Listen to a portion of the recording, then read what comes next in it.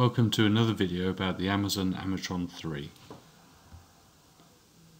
In this video I'm going to show you how to adjust display settings and language settings.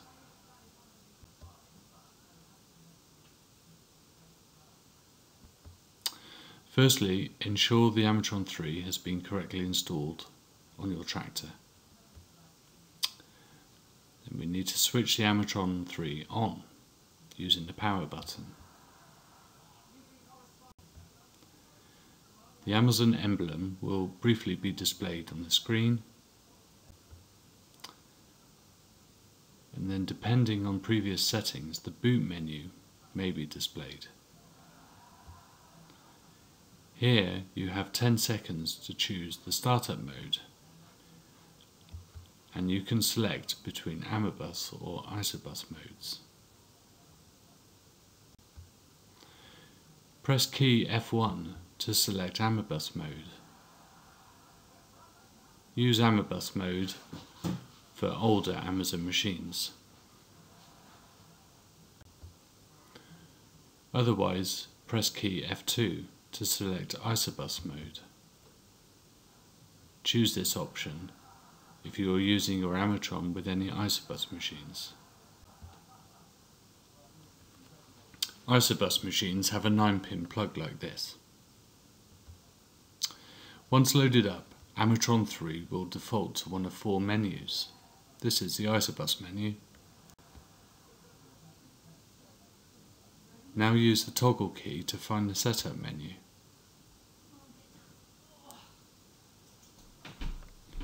This is the setup menu.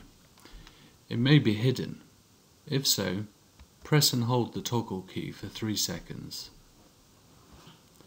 The menu overview will be displayed. Now use the keypad to highlight the setup menu, then press enter.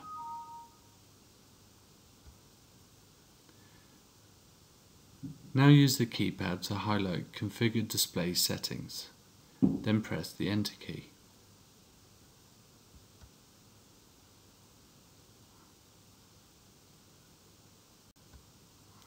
Use the keypad again to highlight brightness, or the volume 1 to 20, or the language, and then press the enter key.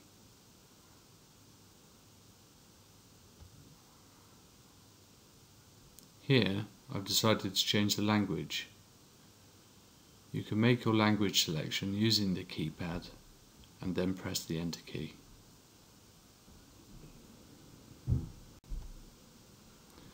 Press enter to confirm the message that the changes will be adopted after a restart. Then switch the terminal off and on again. Do beware that not all languages will work with the software version installed on your Amazon machine, and you will have to see your dealer in this case. Thanks for watching.